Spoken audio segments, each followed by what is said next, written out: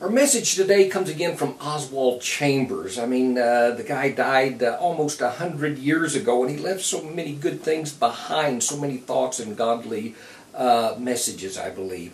Listen to this one from My Utmost for His Highest, June 11th.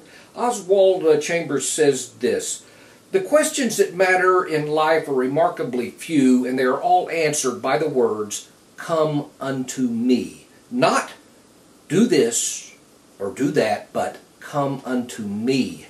Wow, that's much too simple.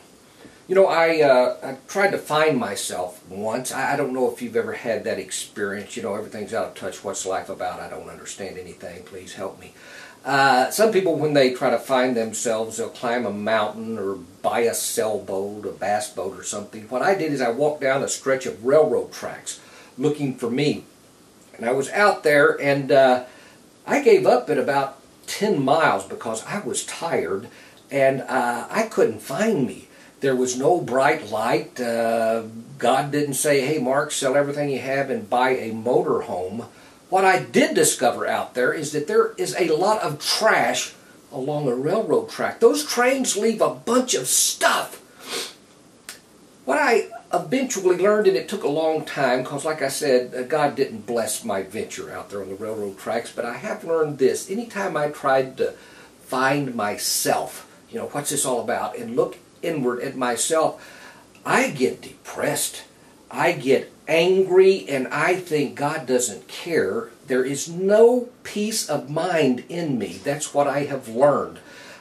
So it's futility in doing that, I believe. And it's worse than futility. It hurts yourself. Oswald Chambers says this, very simple, all questions, very simple answers. Come unto me. And he ends with this, and I think it's very good. He says, "Come to me, and I will give you rest. Not, I will put you to bed and hold your hand and sing you to sleep. I will get you out of bed, out of the state of being half dead while you are alive. I will imbue you with the spirit of life." That's what I get from not looking for me, but coming to God. Come unto me. Great message. Next time.